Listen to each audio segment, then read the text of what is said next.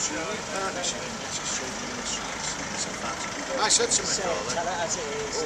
Because this is our meeting. Rank and file meeting, paid for us, run by us, organised by us. And I know... I'm Steve Aitchison, blacklisted worker, electrician, also a committee member of the rank and file committee. We've got this meeting here today, lads, and we know what we're here for. We've got the biggest confrontation it's ever faced since the inception of the JIB electrical industry. 35% pay cuts, de-recognition of our skills. I said, it's a fight we've got to win, there's no two ways about that. We will win this fight. We need to organise again our members. We've already seen a massive contribution from the rank and file. This has already had massive results. It's forced our union officials to change its tune, and instead of waiting until December, now they're on board with us. I said, and there's progress, and we will progress, but this mass demos has got to be a catalyst for the inevitable mass walkouts. Industrial action's the only language these companies understand, and that's where we've got to be at, mass walkouts. Right, we're basically fighting on behalf of electricians and other building workers all over the country because our rate of pay is going to be cut by 35%. The hourly rate's going down from £16 to £10. We're not happy, and we're trying to get people to support us. The union at the moment is getting involved, but they're very, very slow. We're pushing for a ballot of all Unite members by Unite, but at the moment they're dragging their heels, and it may well take unofficial action in the coming weeks. That's the only way that this dispute could be resolved. So we're appealing for people to seriously consider walking off sites next week if they can, and we believe that that will force the issue and will bring the employers to their knees, basically, because that's the only thing that they're not happy about when we withdraw our labour.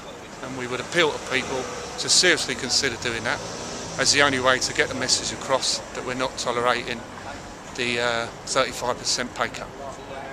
And the sooner people start thinking about that, the better, because otherwise it'll be too late, and before you know it, it'll be December the 7th and people will be on £10 an hour. And the union will have said, oh well, not a lot we could have done. We were caught up in ballot paper organisation, and personally I think they're deliberately dragging their heels and looking to avoid a ballot. So we've got to force the employers to take notice, and it will also then force the union to act on our behalf. And that's the only way that I think this dispute will be resolved.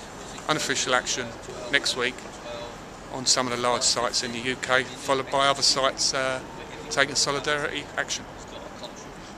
How do you do? I'm Mick Dooley. I'm a UCAT candidate standing for the UCAT election, and I've came along to support the electricians. The reason I've came along to support the electricians is because the electricians are putting a fight back.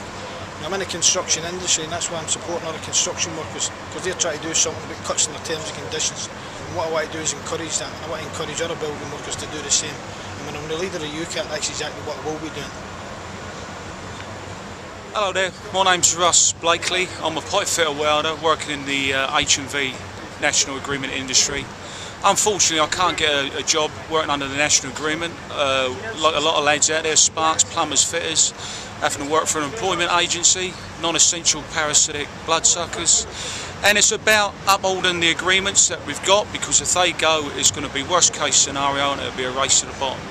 So we really need all to come together to march forward on this. Plumbers, pipe fitters, electricians, ductwork erectors, and hold these agreements together and get everybody back working under the national agreements.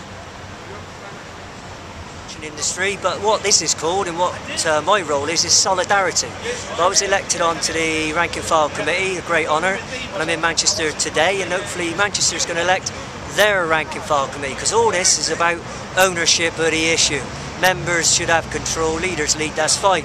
Now, campaigns are good for sure, protests absolutely, but the only thing that's going to bring this to head, the only thing that's going to bring the now 7, it was 8 in the Rogues Gallery, now 7, to their knees, is direct action. And you know, the TUC's made it official. Very civil and very disobedient, and that's what we've been doing over the last few weeks. It seemed like months, but in actual fact, these sparks have been doing protest demos, storming sites just for the last 6 weeks. And it's got to go on, it's got to get bigger, like the pebble in the pond, increase everywhere. We've got to stop the job, affect the employer in its pocket, stop the profits, and then bring them to heel. And it's not just about defending the JIB, we got to improve it. So victory to the Sparks, solidarity.